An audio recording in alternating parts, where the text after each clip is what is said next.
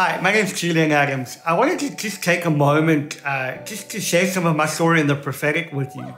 I began to experience God in some unusual ways from a very young age, where the presence of God would come upon me and I'd sense Him intensely in my body.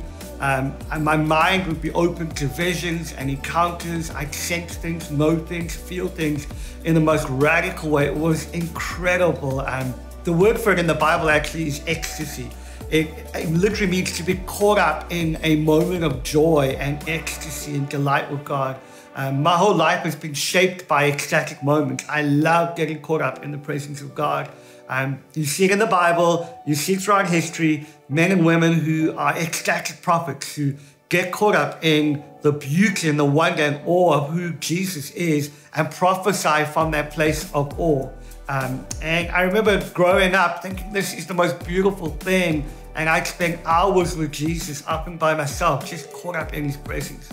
And then I began to notice the separation, particularly in the body of Christ as I grew up, that there were these other kinds of prophets, if I could call them that. They were kind of social justice prophets, the kind of prophets who were out there telling everyone that we needed to bring justice to the poor and to the broken, and we needed to sort out racism and gender inequality and all of those things.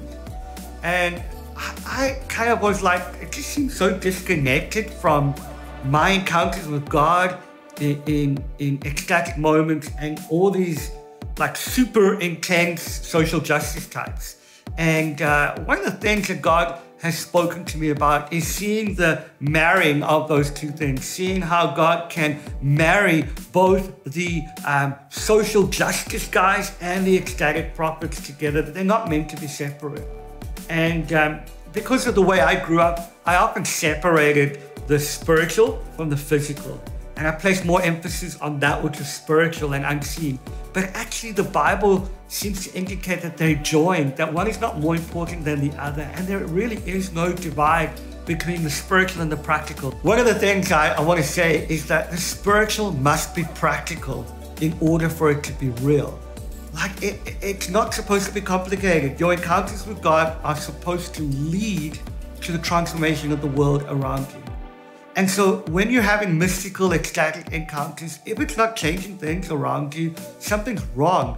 We need some prophets who are engaging in the joy and the bliss of heaven and the ecstatic moments with God that also get the burden of the Lord and are able to marry them together to bring transformation and reformation around us. One of my concerns in the body of Christ today is that there's a lot of revival culture going around. We get the whole meeting, big worship, smoke, encounters with God, but there's not a lot of revival power that brings transformation from the world around us. The two go together. They cannot be separate. We must be people who carry the heart of God for the poor and the broken, for justice and mercy, for those of us who get strategies from heaven out of the place of ecstasy, out of the place of encounter with God. They're not meant to be different. Some of my most ecstatic moments have released some clear, helpful strategies to help bring the poor out of their brokenness, to help bring the rich out of their brokenness, to bring the standard of mercy and justice that sees people engage with a very, very kind God. Before I end, I wanted to take a moment to highlight two amazing couples who are doing phenomenal works of justice and mercy in some of the world's most broken places. The first couple I want to highlight are Pete and Sarah Portal, who are leading Tree of Life in Manenberg, Cape Town. Manenberg is one of the most violent townships in the world, with more murders per capita than most places on planet Earth. They are living in the community, incarnating what it means to be prophets of justice and mercy to the broken. And the second are Addison and Cassandra Lee, who are doing an amazing work with Justice Rising, providing education in some of the most broken, war-torn places in the world. I want to encourage you, when you click on the links below, give them lots of money, support what they're doing. We love partnering with these two ministries to see the kingdom of God come and to release the prophetic heart of God for the broken and the hurting.